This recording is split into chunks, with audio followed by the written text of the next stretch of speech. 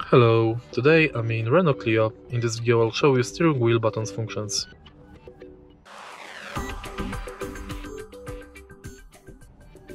In the beginning, let's take a look at the left side of the steering wheel.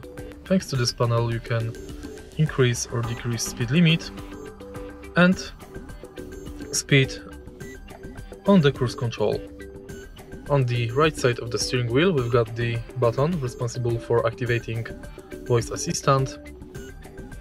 But to activate voice assistant, make sure to connect your smartphone with the car via Bluetooth.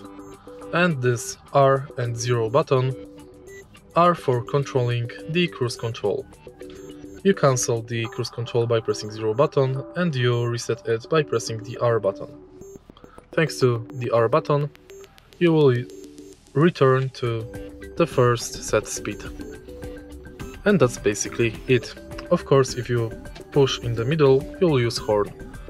If you find this video helpful, please leave like, comment and subscribe.